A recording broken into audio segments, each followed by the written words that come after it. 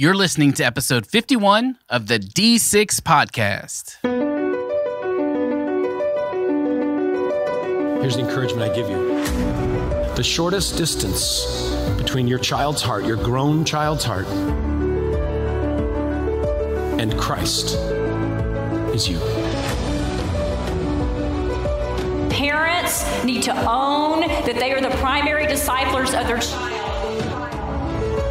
Our goal in parenting is not for our kids ultimately to get a great education, as good as that is. Our goal is not for them to be great athletes. Our goal is not for them to go on great dates and find a great husband or a great wife. Our goal is not for them to have a great career with a great job, making great money. Our goal is for them to love a great God. You're listening to the D6 podcast. Here's your hosts, Ron Hunter and Jeremy Lee. This is the podcast that helps you build an excellent family ministry in your church. And today we're getting a little more specific, Ron. We're talking not just about family, we're talking about marriage. That's right. Marriage. That's right. In fact, our guest today, Scott Kedersha, the first time I met one of his staff members, I didn't meet him first, I met somebody else, but their team has a saying. And when they talk about family ministry, they say that, when they talk about working inside the children's areas, that the toxicity, if it exists in the marriage, it flows down to the children. So they spend a lot of time on creating a healthy marriage, which then turns into healthy children and those healthy families there. So their emphasis is what's upstream, is what I was leading up to say there. Yep. So many times a youth minister or a children's minister, they'll make the mistake that this has nothing to do with them.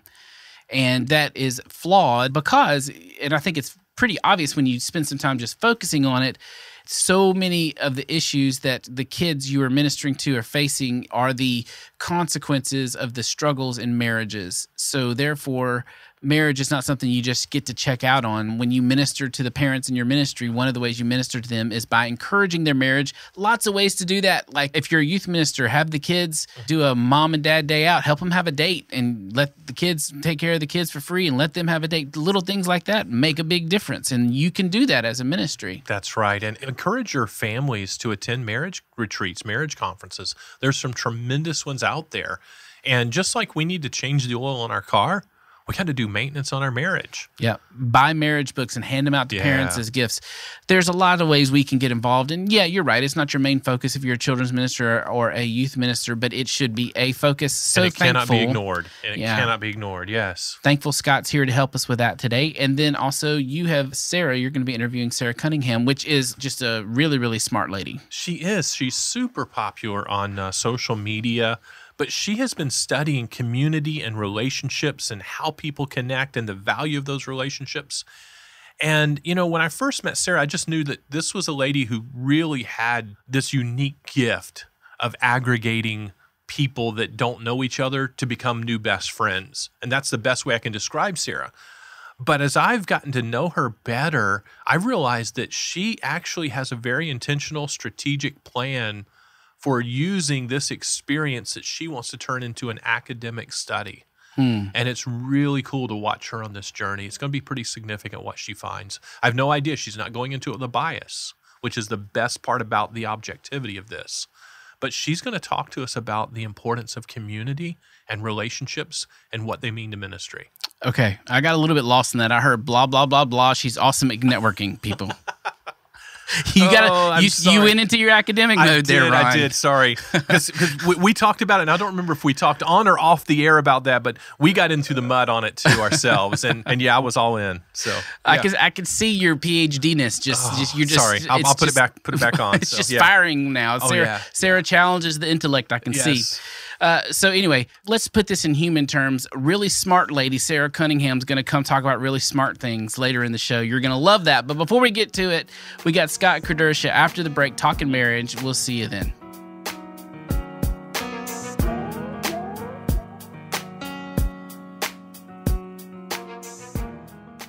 Are you looking for the right conference to attend this year?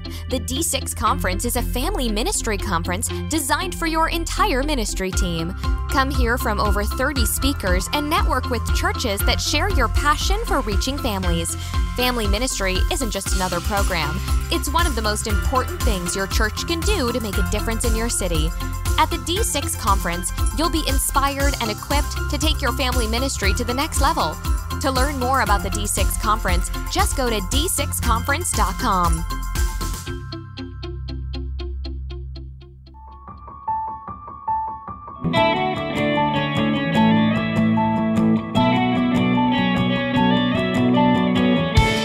All right, everybody, we are so excited to have Scott Kedersha. I said that right. You got it right. That's the first time. Yep. He's the director of premarital and newly married ministry at Watermark Community Church in Dallas, Texas, a church that I've heard about for a long time, and their emphasis on marriages. I can't wait to talk about this. For a decade, Scott has helped lead Merge, Watermark's premarital ministry, which is geared toward preparing seriously dating and engaged couples for marriage. And he's been married to Kristen since 2001. 4 boys.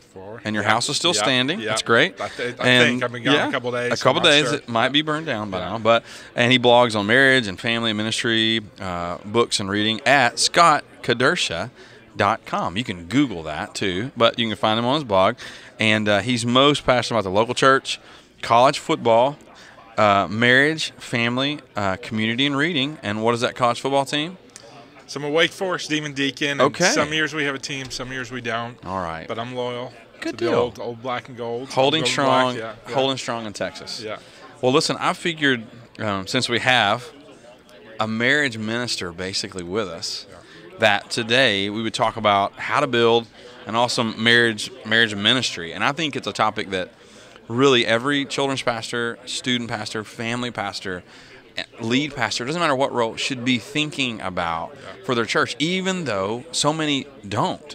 They get caught in the Sunday to Sunday and they miss like the impact of a healthy marriage and what it can have on a home. And because if your church, we believe your church has a dynamic marriage ministry, it's going to have a direct impact on the kids that you invest in. So I'm excited to unpack this topic with you. And you have an 8-week class that you run and you kind of lead out with your team.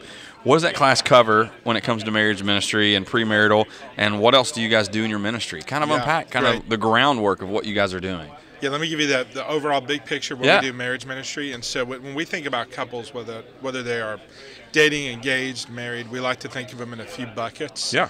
And so essentially our focus as a marriage ministry is we prepare newlyweds.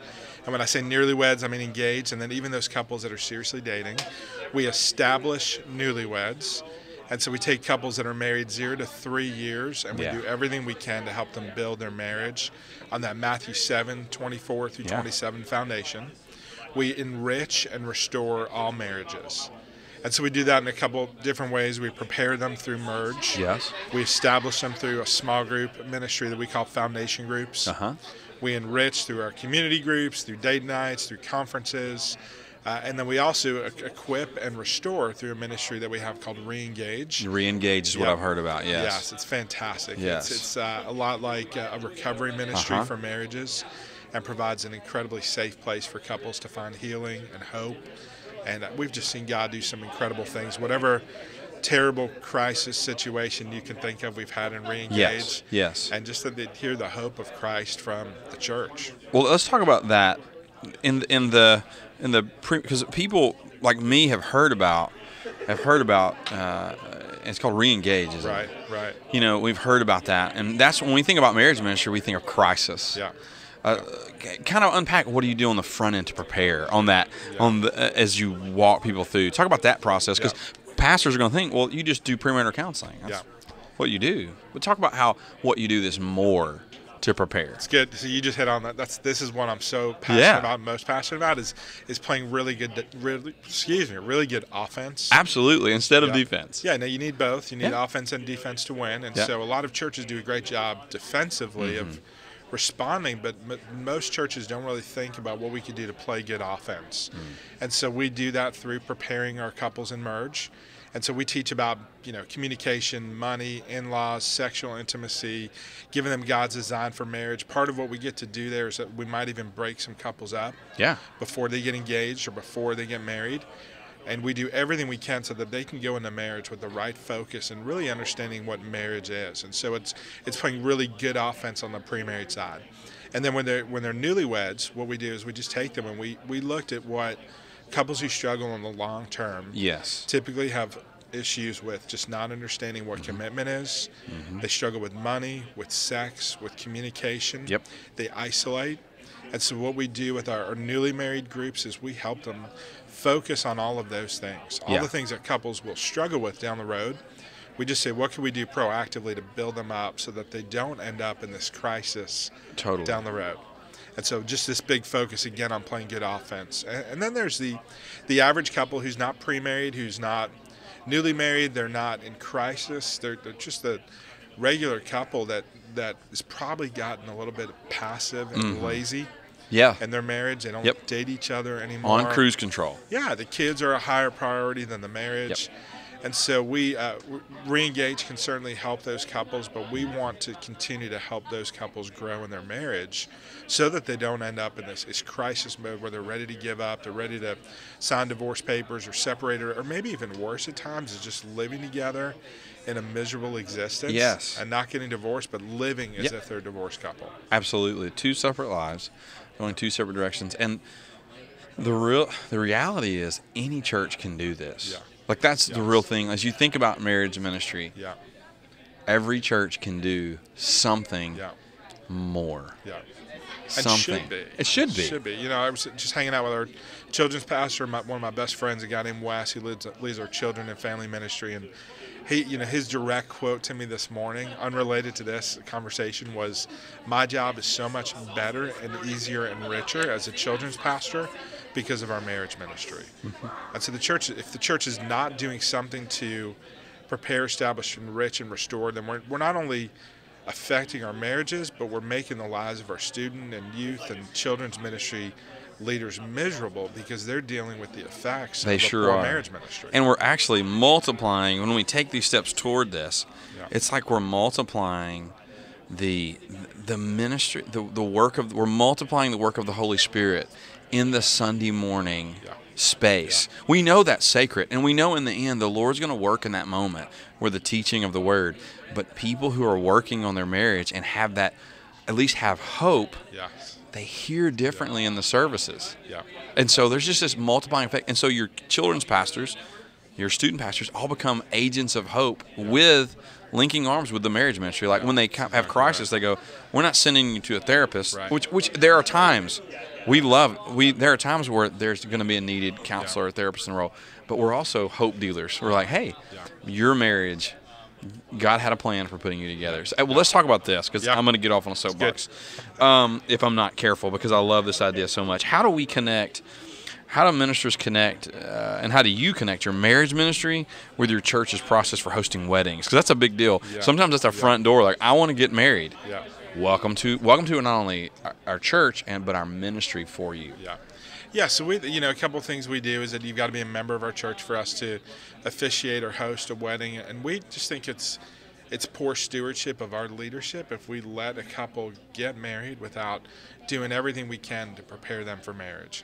If we're just to blindly, meet with them one time and then marry them, I think we're not leading them well, we're not loving them, we're not challenging them to have the hard conversations, and we're using the power that's been granted to us to marry a couple in a really poor way if we're not doing everything we can to prepare them for marriage. In some ways, this is the second most important decision you'll ever make, I believe. The first is what God are you going to choose to follow? And then second, who are you going to marry? And if the church doesn't step into that space, help a couple, help them process, help them make all the decisions that they need to make, then we're really missing out on a tremendous opportunity, not only to prepare couples, but to share the gospel as an outreach to our community. And so we've seen weddings and premarital prep reaches couples and folks who would never step foot into a church. Absolutely. Now, and this brings up this segment because that's so great, because really the marriage ministry that you guys have created, one of the things that's beautiful about it is it mirrors the vision of the church.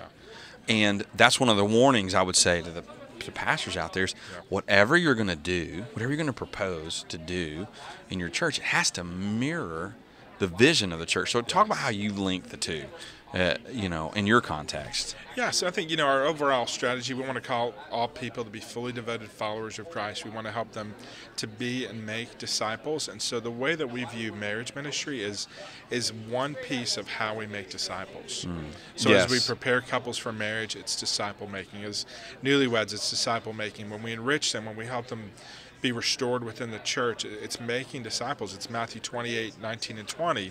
In everything we do, that's the why we do what we do. We do it a little bit different based on the stage of life, but it fits perfectly and should fit perfectly into any church's strategy, because if we're to be about being and making disciples, the marriage ministry is one of the most strategic Makes total and sense. obvious. Yeah.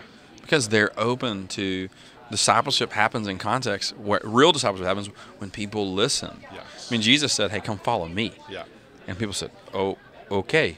And at that moment, they may not have continued to follow, but at some point they followed. And so, marriage, children, all those things are points where they'll listen. Let me ask you this, because I want to help anybody listening to this today. Yeah. What are some ideas that ministers who are listening literally can straight up steal? Come on. Like, they don't even have to, forget creativity. Yeah. Like, just learn from Scott. What are some ideas they can straight up steal from you to help make an awesome ministry, a marriage ministry in their church? Yeah, that's great. So there's nothing new under the sun. That's So right. Everything we use, we've stolen from other people. So Yep. I'll give you a couple thoughts. One Great. is with the newlyweds. Most churches probably already have some kind of Sunday school or small group structure in place. Find some way specifically to target newlyweds. And so whether it's a 0 to 3 year range, often they're young couples. They've got nothing but time and money and space. And what a great chance to just get them together, for them to realize the things we're going through, the communication struggles, the sex struggles. Normal. Absolutely. We're Normal. not the only ones That's going right. through this. Yeah. It's just like everyone else. That's great. So start with your newlyweds. Date nights, anything you can do, not just to help your couples, to remind them to keep pursuing each other as a couple. You don't have to write your own stuff. There's so much great stuff out there. From married people to... Yeah, that's exactly right. What's marriedpeople.com? Is that one of them? .org, yeah. Yeah, .org. There's others. There's a few more. Yes, so much great stuff that's already there. That Tons. You don't have to Just rewrite. Google, just search marriage resources, Christian marriage resources. Absolutely.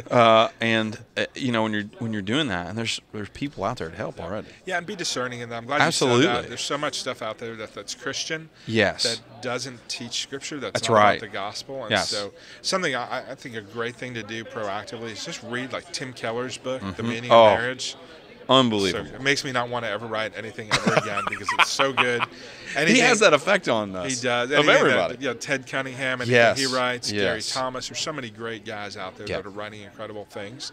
Just grab that and read it with a group of people. So many of those books have questions already in there. So, then one little push, we'll talk about my blog in a few minutes. Yes. But I've got a post. It's called 124 Killer Date Night Ideas. Yes. Did you get that? ScottKedersha.com. 100 ideas for date nights. 124. 124. Not just 100. Yes, so that's ScottKedersha.com/date night. You can download that. That'll help you pursue each other. And they're creative that's dates. free. It's free. They're written around Dallas, where I live. Yeah. But most of the ideas are They apply. transferable anywhere. Yeah. Oh, that's It's beautiful. a quick win. Okay, well, I want to make sure and hit this. What are some mistakes that we can make in doing marriage? So talk to me about the places you guys messed up, so you can help us not do the same thing. Yeah. So my boss John has done a great job in leading in this, and he's an innovator in so many ways, and so we've learned by making mistakes. And you've made mistakes. learn from Innovators others. make mistakes. Yep. So if some people think they need to go out and write their own stuff right away. Mistake. As I mentioned before, just use the stuff that's there. Another would be not getting your lead pastor on board. Absolutely. You want his buy-in to 100%. be behind it, and should be teaching about marriage. Not believing in the power of the local church. And so 2 Peter 1:3, God's divine power has given us everything we need for life and godliness. Yeah, what we do on the side for marriage ministry, it's just such a great reminder. In no way replaces what's happening in the body. Yeah. In fact, the two really go together. Yeah, the other one I'd say is just a lack of authenticity. Yeah. So, I've been married to Kristen for 15 years, just celebrated 15. Congratulations. Thank you. And, and it's normative. 1 Corinthians 7:28 says, if you marry, you will have trouble in this life. And so the struggle is normative. And so for us to pretend in any way that we've got it all together, we're a mess. My wife's amazing. a lot more of a mess than she is. You're a Demon Deacon fan. Yeah, that's one of many reasons why I'm a mess. What can we say? Yeah, and our 4 boys. Like yes. Our house is a literal and figurative mess. Yeah. Right. And we struggle with communication and, we're not authentic. We're not real. All the, so many issues, money issues, even sometimes there's issues where things aren't as great in the bedroom or, romance life. And for me to hide and pretend, and if I'm leading it, then that's right. Then how is anyone else going to be? Don't fake. Yeah. Yes. We're not, and again, we're not leading people to a perfect, beautiful painting. Yeah. We're saying just have a great story. We're helping people through marriage have a better story, aren't we? Yeah, my buddy Lance, I love the way he says this. He says people aren't looking for perfect examples; they're looking for living examples. Real. And so just keep it real. That's exactly right. It's okay to say, "Hey, I'm a mess." Okay, let me ask you this. I love this because we're gonna have a lot of people who are thinking about parenting already, and checking out your blog. Really, one of the posts that stood out was the most helpful advice I'd give a new parent. Now, you're a dad of 4 boys. Yeah. Let's go there because marriage, parenting, all that come together. What's your advice? Yeah. Give it to us. Good. Come on. All right. So there's a bunch of things. So if I had to, I'm going to give a couple, and then I'm going to give you the one I think is the most important. Okay. Right? So okay. One is you've got to continue to pursue each other. Yes. Just because you've got a kid doesn't mean you date anymore. Doesn't mean you don't get away for a night or a weekend or a trip together every year. You've got to continue to pursue each other, be romantic, don't isolate. And start that when they're young. Yes. So how many families that wait? Yeah. It's like they put dating on pause because they're so terrified to leave that baby with grandma or a friend. That baby, tell them, it'll be what? Fine. Be okay. Yeah. Going to survive. For thousands and thousands of years, babies have survived without their parents for a couple hours. Unbelievable. Yes. So, okay, that's a great start. So, continue to pursue each other. Just avoid isolation. There's a tendency that once we have a kid that we want to pull back and withdraw and retreat. And there's a time you got to lean in to community even more. Yes. It's when you've got your first kid. Don't put things on hold in the bedroom. That's right. So there's a season. That's right. For 6-8 weeks where you're not able to be intimate sexually, but there are still ways you can't serve and you care got to for each work other. on it. Yep, that's right. And then I think one more, and then I'll go to the big one. So just embracing the season of life. It's just a season. Yeah, there's so many times when I thought, man, I can't wait until my child can do this. I can't wait till they can sleep through the night. And now with 4 kids that are anywhere from 7 to 12. I miss those times when I can just cuddle and hold my baby. That's right. In some ways, I even miss those sleepless nights. Yeah. I miss carrying them around. And I don't miss that, but keep going. Yeah, like maybe like one sleepless night. Okay. Not a bunch of them. Yeah. So give us the number one. Now we get what's the most important. Yeah, there's advice. no question. So if you're gonna, the other stuff's important, but the most important is you've got to be selfless. Yeah. You got to put the other's need before your own. So it's Philippians 2, 3, and 4. It's a matter of saying, I know I'm tired right now, but man, my wife is probably more tired than I am. And so I'm going to take the baby. I'm going to get up in the middle of the night. I'm going to change a diaper. I'm going to go the extra mile. And that goes both ways. That's not just the guy serving his wife. No, that's right. But putting the other's needs before our own. And we do that solely when we look at the example of Christ. That's incredible. It's Philippians 2, 5 through 11 that we look at. I just keep coming back to that passage in every stage of my life because I need to be reminded not just to be selfless. Yes. But the way I do that is by looking at the example of Christ. That's so good. Okay, we've got time for this last question. All right. Another post that kind of caught our team's eye was this. The most important topic to be discussed in your relationship. You work with a lot of couples. What's that topic and why? Yeah, and so I think this is one that couples don't know how to talk about. Right, for pre-marriage, it's often like we're attracted to each other, we have fun with each other, we enjoy being with each other, but we don't know how to talk about this. For married couples, we don't know how to talk about it, and it's incredibly intimate. And I'm not talking about sex; I'm talking about spiritual intimacy. Yeah, where we talk about our relationship with Christ. Right, so for pre-marriage, that ought to be the first part of your conversation. Don't go out with someone who's just good looking and makes a lot of money, or you're attracted to them in every way. You got to know more about their character. That's right. Are they fully surrendered to the Lord? And for many couples, I see that's like not conversation 1, that's conversation 50. That is 100% true. Yeah, that is exactly right. You're so connected and you love being with each other. Yep. And that should be the top of the list. And then for married couples, I think we just don't know how. Yeah.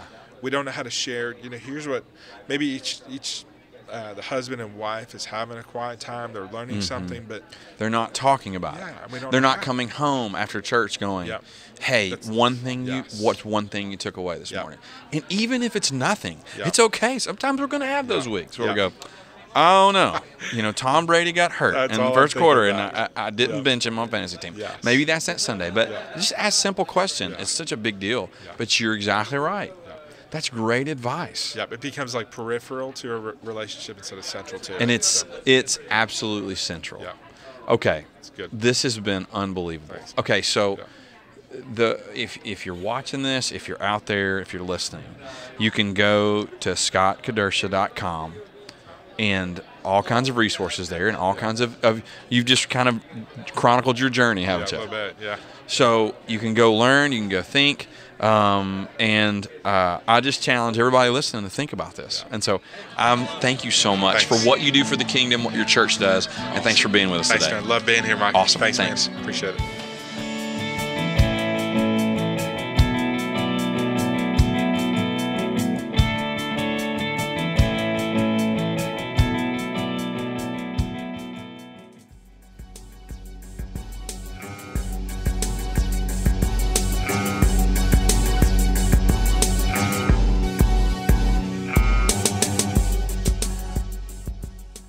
What if you could multiply your ministry 168 times over?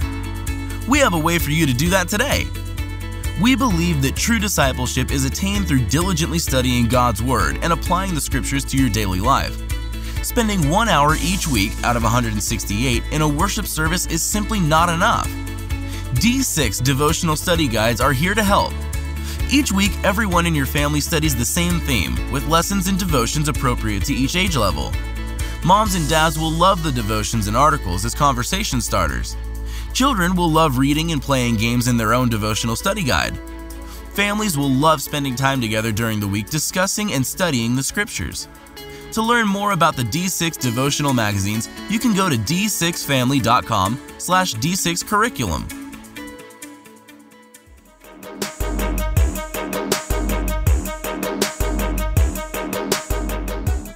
So, Scott, I thank you. My wife probably thanks you. Thank you for the help with my marriage. Oh. This is one of the reasons why I love this podcast, because we can have stuff like that, great insight like that on things that are so vital like marriage. So thank you, Scott. Thank you for taking some time to serve our audience and serve us.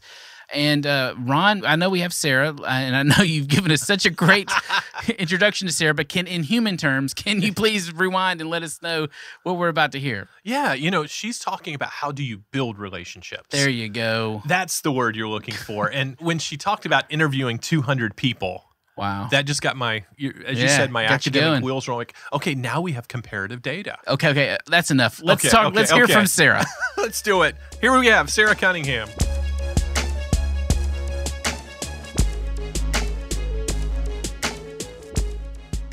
All right, we're sitting here with Sarah Cunningham. Sarah has been a friend, a social media strategist, an author, and speaker for D6, and quite a phenomenal lady. She has 2 boys. They are 7 and 4, and she likes to call herself the chief servant of the emperor, her 7-year-old Justice, and his chief of staff, her 4-year-old son, Mac. She's an author, she's an educator, she's quite a phenomenal individual and a researcher all of her own. Sarah, welcome to the D6 podcast. Oh, thanks so much for having me, Ron. Yeah, you have just relaunched your website, sarahcunningham.org, and you're doing some things differently. Is it too early for us to ask, what are you doing? No, this is perfect timing to ask what I'm doing, actually. Even just this week, I kind of rebranded the website to reflect my current stage. The last 2 years, I've spent interviewing 200 people about their communities, how they make friends, how they keep friends, even how they lose friendships and connections. And basically, I've been poring over these interviews and trying to determine what helps the people who are satisfied socially, who experience good support and care? Like what what practices, best practices are, and habits do they have that lead to that good experience? And then I'm also listening for the attitudes and habits that lead to low quality connections. And the hope is to generate information that a lot of us probably were never formally taught. I find that a lot of people learned about how to connect with others through like piecemealing together, trial and error during middle school, things their Sunday school teacher or their parents taught them, maybe even learning from TV or the movies, which isn't always the most realistic source of information. Yeah. And then it has implications for everyone, but especially for the church, who's obviously challenged to build relationships with diverse people groups around the world. And I see the road to the Great Commission kind of going right through those relationships. And so I've launched a podcast and have some YouTube videos and a Periscope community that are all geared towards helping people improve their social health and restore connectedness in our communities. So in this process, as you're examining what practices contribute to high quality connections, are you distinguishing the difference between introverts and extroverts? I mean, extroverts tend to do that naturally. I'm not sure if they always create healthy ones, but any thoughts on just comparing those two personality types? Well, there's certainly a lot of observations related to personality types, but the way I've approached it is it's a qualitative interview, which means I'm kind of not allowed to bring anything to the interview as a personal bias or filter. So I'm kind of supposed to push away any preconceived categories I have and listen to people's experiences. And then as I hear threads of commonality come up from interview to interview, for example, I hear a lot of people saying, when I hit adulthood, friendship became a lot harder. Now, I didn't come into interviews looking for that piece of information, but I heard it so many times that I just started to track that. And there's a whole lot of other insights like that that have kind of stood out very obviously. You can't miss them as you talk to that many people. Wow, how insightful. I mean, you're mining some great content. What are you going to do with all this content?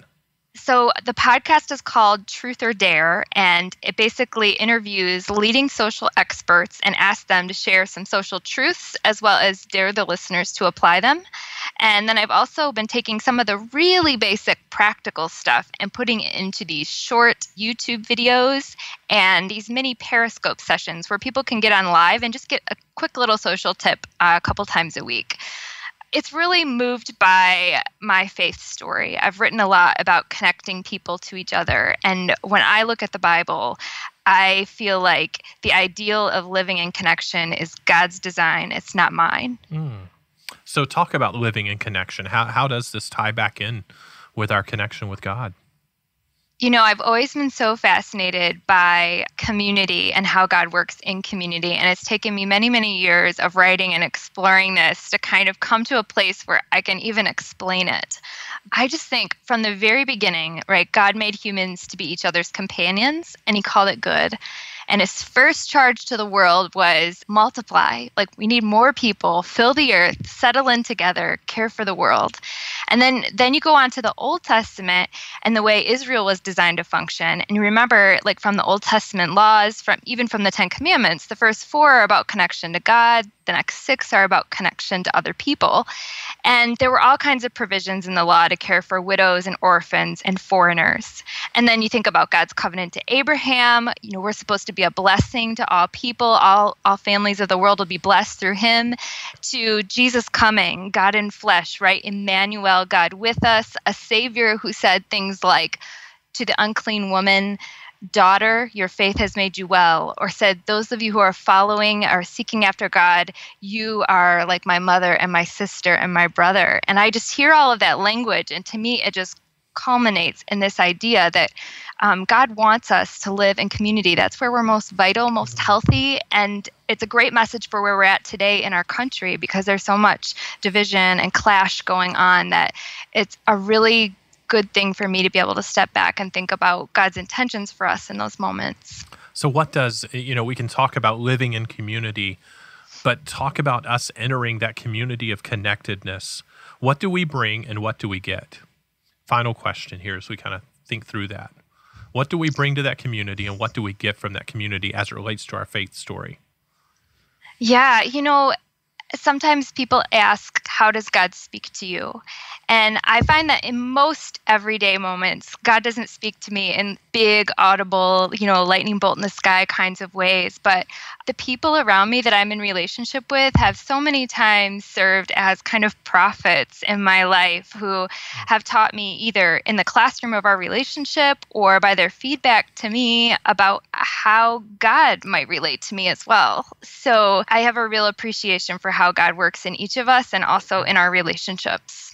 Very good. Very good. So if you want to learn more about this exploration and this journey that Sarah is on, go to sarahcunningham.org and you can explore more about how you can become more healthy and intentional connections in your community.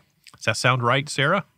Sounds perfect. Thank you so much, Ron. Man, thanks for being a part of the podcast. Thanks for helping us. I need to dive in a little further on this. Those connections do not come natural to me, and I'm sure they don't come natural to everybody else. So I look forward to learning with you on this journey.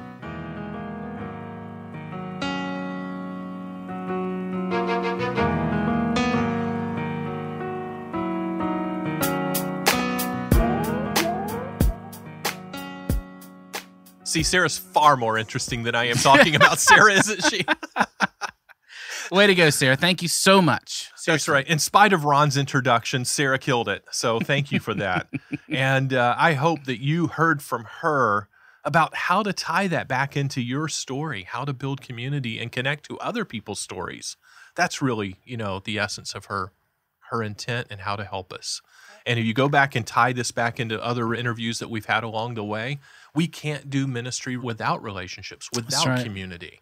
And so people with Sarah's expertise really makes this easy, reminds us what we need to be working on, especially when it doesn't come natural to somebody like me. I love it. Well, it's turned out to be such a great episode, and I'm thankful for it. And next week, our topic is going to be one of those topics that is like this niche and focused topic. We have Gordon Becky West talking about how to plan a family mission trip. But I hope you'll mark it down and make sure to listen because it might just change your program. You might consider adding a cool new event. They sure do have a lot to teach us about that. And then, Ron, we have Michael Covington. Michael Covington, an absolute technical guru. He's the head of Discipler for David C. Cook. And he's going to talk about how do we monitor or throttle our kids' electronic habits. Nice. That's something that lots of parents want to hear about. So mark that episode down. We'll see you guys next week. Yet again, thank you so much for listening. Hope you have a great week of ministry.